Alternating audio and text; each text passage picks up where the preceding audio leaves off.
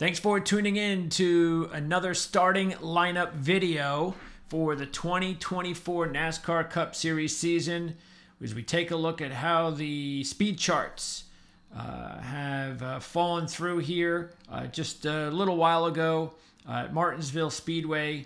We have one more to go, and that is the championship race coming up a week from Sunday. So let's go ahead and check out now who was on the pole, who will be on the pole. But I can tell you right now, the driver who's on the pole is the driver who was the fastest in practice, just like last week. Now, whether or not we're going to see a repeat of last week with the winner coming from the fastest on the pole, the fastest in practice, but if it's going to happen, it's going to happen with a driver that is not in playoff contention. Let's start first of all, like we have been recently, with practice, because that's what started the day, practice. But it's going to be easy because I already tipped my hand. Whoever was fastest in practice is on the pole. There you go. Martin Truex Jr. That's right, Truex trying to get a W here. He's had such a tough go at it this season. His career's coming to an end. So wouldn't this be poetic?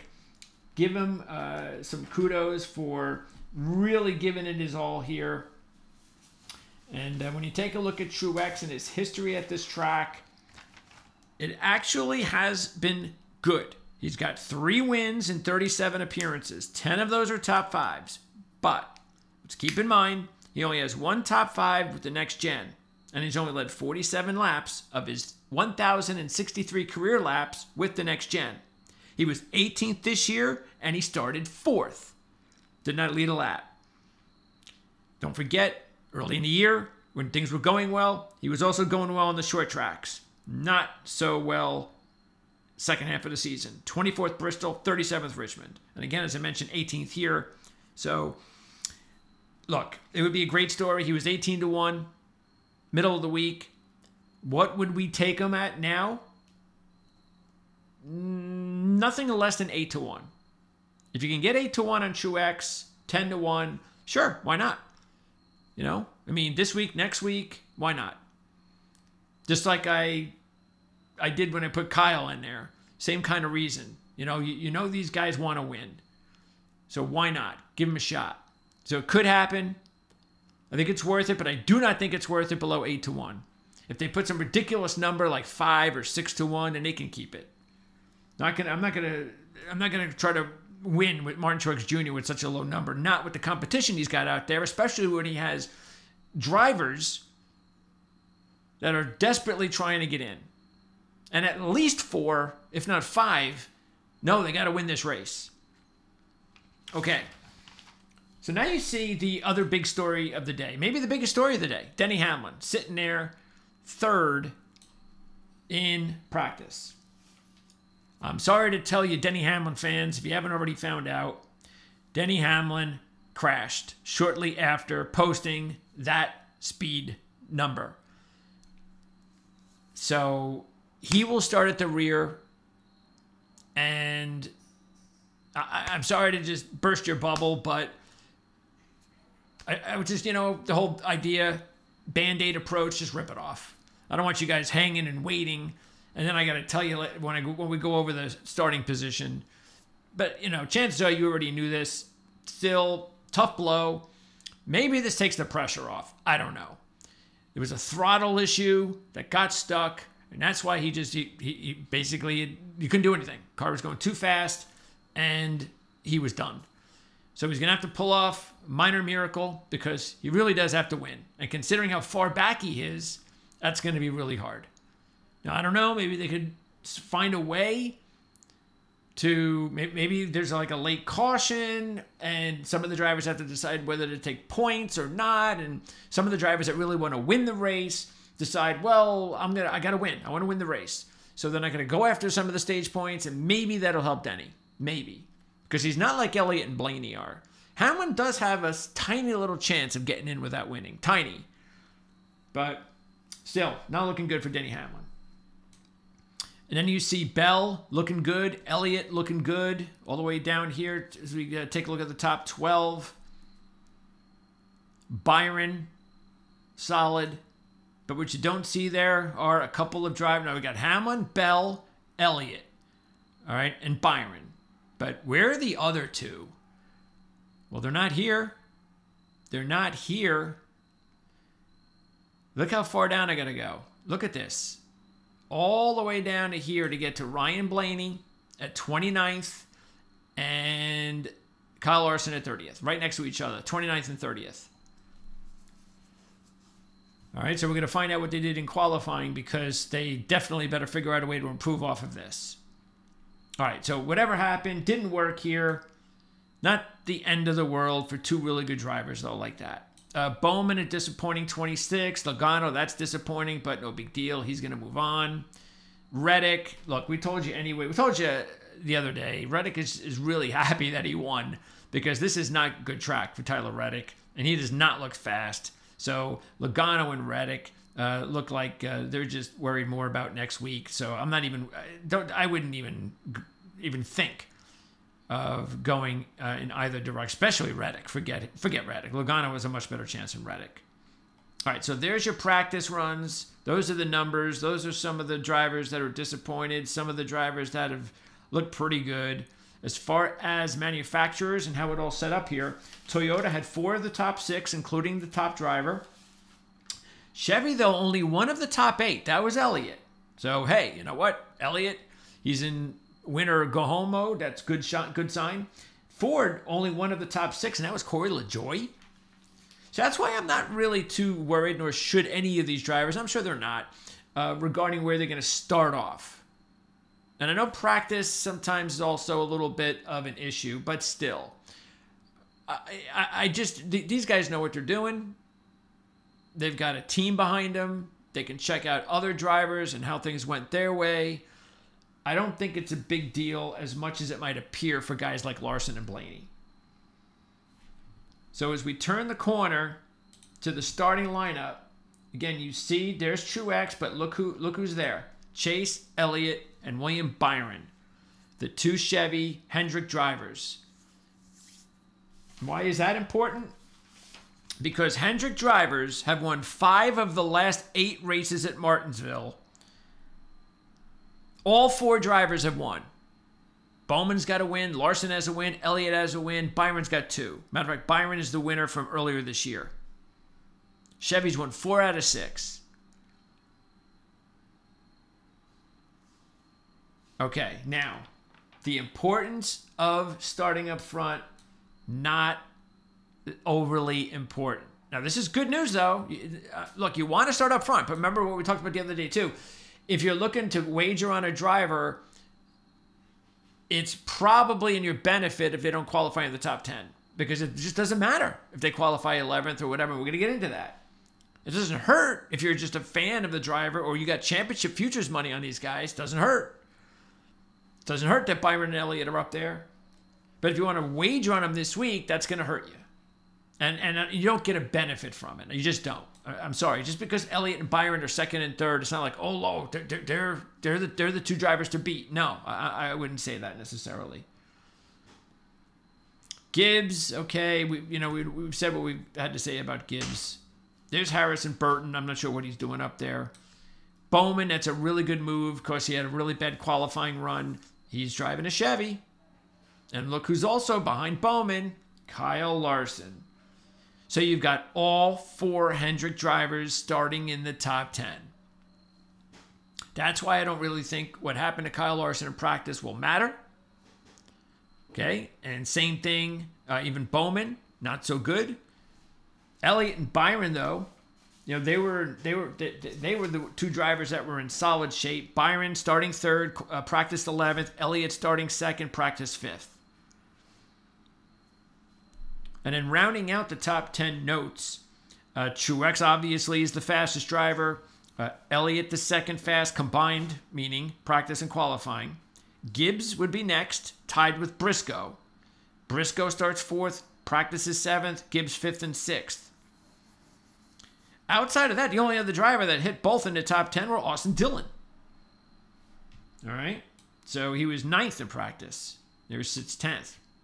So now, where is Ryan Blaney? This is important how far? He didn't end up in this top 10 here in the final stage. So where is Ryan Blaney? He's not here. So where is he? He's there. All right, we didn't have to go way down for Ryan, and I think 14th is fine. And I'm going to tell you why 14th is fine. 4 of the last 5 winners at Martinsville, these are all next-gen cars, started and won outside the top 10. Only one driver started inside, and that was number 5, 5th place starting position.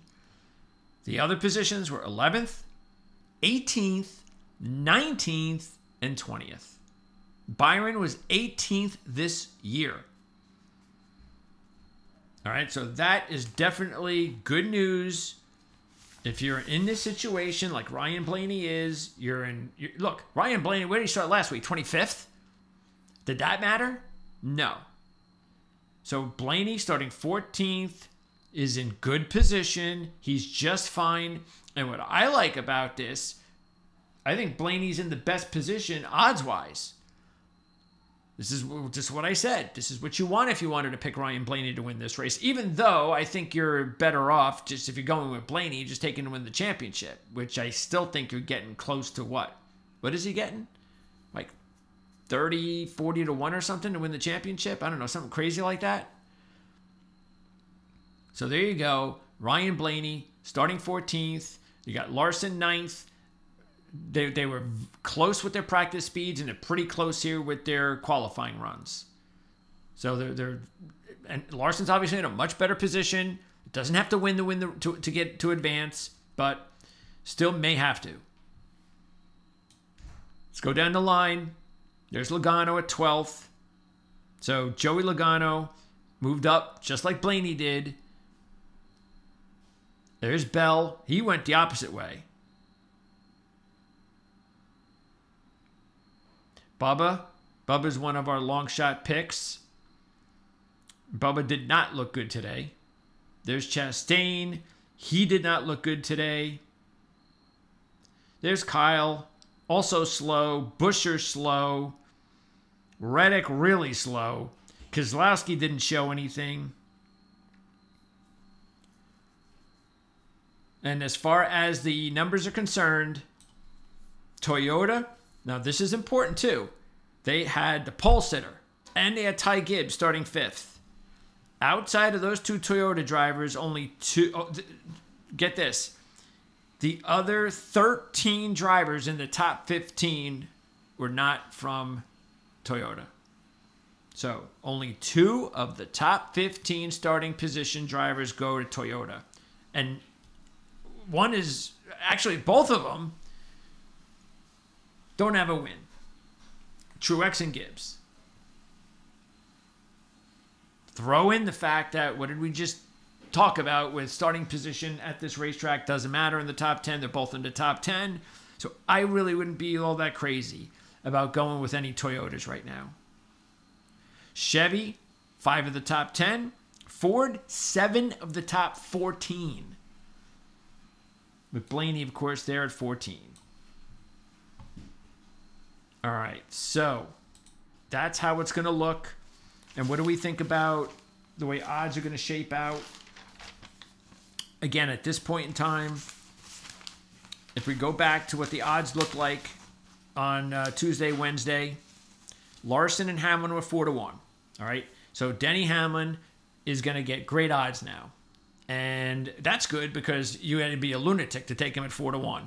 So now, let's see, where do I think where's a good number to go with Denny? It's got to be somewhere like, it's probably got to be somewhere like 15-1 or higher. Because if you don't get anything better than 15-1, then they're ripping you off. Because Denny, of course, has been in a slump overall, hasn't won in a while, he hasn't had a fast car, and now he's going to be... And by the way, don't forget this. He hasn't won at Martinsville since 2015. As good as a career Denny Hamlin has had at this track, over his last 18. Now, the good news is he's been awesome on the short tracks. He's probably been the best short track driver this year. Unfortunately, his worst short track result was at this racetrack earlier in the year. So I got to get 15-1. If you're going to rip me off, then keep your money. Larson, I got to believe you're going to get, maybe something a little bit better than 4-1. Maybe you're getting 5 to 6-1. The big winner here, odds-wise, is going to be, or the big loser, depending on, obviously, you're betting on them, would be Byron and Elliott. They were both 8-1, and I could see Chase Elliott or William Byron, probably more so Byron because he won the race earlier this year, being the favorite. I still think Larson ends up as the favorite, but you're going to see all three Hendrick drivers, in my opinion, as the top three. We just told you the history of Hendrick here lately. I think that's exactly what the model is going to be on Sunday. You're going to have Larson, Byron, Elliott, probably maybe in that order. That's the order I'm going to go. Larson, Byron, Elliott, all somewhere between 4 and 7-1, 6-1. Now, advantage, Ryan Blaney. He was 6-1. Now, I think you're going to get somewhere, you should get somewhere, I'd say 8-1 or better. I don't think they're going to drop him too low because he just showed last week it doesn't matter. So I think based on his history, they're going to still keep him relatively solid, in a solid number, but you have to get a break. They can't just spit out 6-1 again. So hopefully you've made a couple of points here. Bell, look, Bell, this is just about going out there and not doing anything stupid. So why would you wager on him to win? I wouldn't now, especially even though Toyota's on the pole. And Truex was the fastest in practice. We just talked about Toyota, 2 of the top 15 drivers. So I'm not interested in Toyota. Period. But forget Bell. He's just going to take things easy. He's not going to overdo it. So I'm just not even touching Christopher Bell now. Logano, forget it. I see no reason why he's going to try to win this race, and he doesn't look very fast anyway. So at this point, not interested. Now, Truex, again, I think if you can still get 8 to 10-1, okay, I'm thinking about it.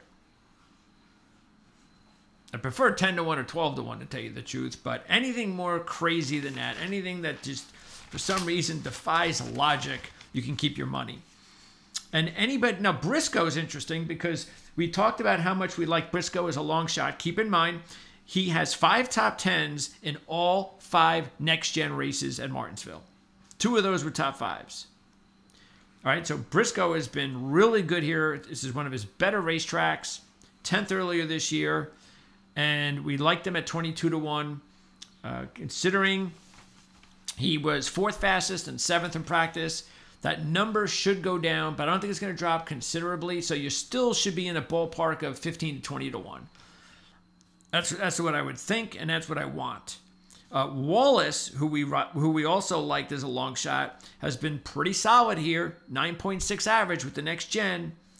3rd at Bristol, just his last appearance. 4th at Richmond in his last appearance. So Wallace we liked at 28-1. Now, considering unlike Briscoe, he doesn't look very fast, you should still be getting something like 28-1. So, keep that in mind. Bowman, another one of our long shot plays, 9.4 average in the 7 playoff races, not including the Roval penalty. So Bowman is a Hendrick driver that's won here before. He was getting 35-1. He's starting 7th. He wasn't fast in practice. I don't think that's going to matter. That number should drop. I don't know how much it's going to drop. It could drop considerably, but anything outside of 15-1 is still good for Alex Bowman, as far as I'm concerned. And I think that's it. So, again, forget about Reddick. No way. Didn't like him coming in anyway. Not even interested. And just taking a look at the rest of the field, I don't see anybody else. Maybe the only other driver who we did talk about that could be interesting is Ryan Preece. He was 7th at Bristol last time out. He was 9th earlier this year. He led 135 laps from the pole last April at this racetrack. You were getting 90-1. And what else did we say? And he was actually a long shot that we were like, hey, I would throw a buck at him. The only thing is, will Ryan Preece win a race? That's the thing that I just think defies any sort of credibility in handicapper coming up with that conclusion. But I think he's a great fantasy play, and I definitely think he's worth a buck. Considering he was really fast in qualifying, not so fast in practice, you're probably still going to get somewhere around 50 or 60 to 1, which is fine. Just throw a buck on Ryan Preece. Why not? All right, and that's going to wrap it up. So we'll be back again Tuesday or Wednesday. We haven't decided which day yet, but that's going to be our last preview for 2024. We're going to take a look at all 4 drivers, their history. We're going to take a look at the championship history of everything that we can that goes into it. I'll be back next week, of course, to talk about how practice and qualifying goes over in Phoenix. And I'm going to try to see if it's possible to talk CJ into coming on with me right after the race, and we don't hold off for a Tuesday or a Wednesday show, because keep in mind, once it's all over after next week's race, we will have a few more shows to go, only F1 coverage. But I'm going to try to see if it's possible to talk CJ into, even if it's just 5 minutes, like a live post-race show on Sunday of next week, a week from Sunday. There is a possibility that I will be on live again. I don't know if I can talk CJ into it on Sunday, this Sunday. Well, it's going to depend on how the race goes, but if there's something dramatic happening, I think it's possible. So stay tuned. That's why you want to subscribe, because this way, anytime any program comes up, even ones that you're not expecting, you'll put on YouTube and boom, you'll see in your box of your library of plays, you'll see, wow, I didn't realize that they did a show on Sunday. So that's the only way you can get those notices, if you subscribe to the channel. So please do that here at Prime Sports Network, whether you're a NASCAR fan, F1 fan, or anything else here that we cover. Enjoy. If you have any questions or comments regarding the race, something I didn't cover, or just if you have a general opinion on who you like, let us know in the comment section. And enjoy the race on Sunday, and we'll see you in a few days as we preview the Championship 4.